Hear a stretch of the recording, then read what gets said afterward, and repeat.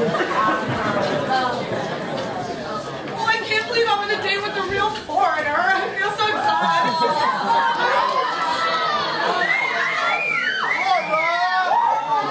It's really settled all around the place. It's not too hard to find us. So I'm so excited to tell my mom about it. She always says her 4 days in Germany were the best 4 days of her life. Canada and Germany are different continents, Paula. Okay, we'll have to see about that. Huh. What? Yeah. So you know, like, real French. Yeah, I was raised in Quebec. What, no way, just something French. Bonjour. You're so sexy. Good morning. Can I take your order? Yeah, I'll have a cappuccino, please. Thank you. Aaron! Foamy. He's foreign.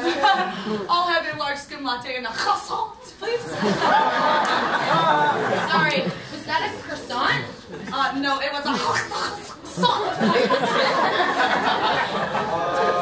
Yeah, she means a croissant. Thank you.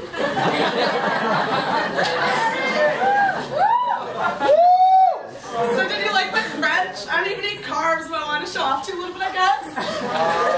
Yeah, it was wonderful. Look, let's talk about you. So you're from Canada, like you've been to Brazil. Okay, I'm not a geographer, but I know that Canada's like huge. Yes. How many pesos is that? Oh!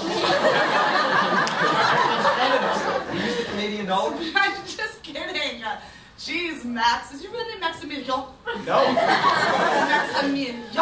Maximilian. Feels like cobblers in my mouth. What? Oh, no, my name is just Max. It's just Max? Just Max. My parents are from Milwaukee. So you're not into that, like, freaky foreign stuff? What?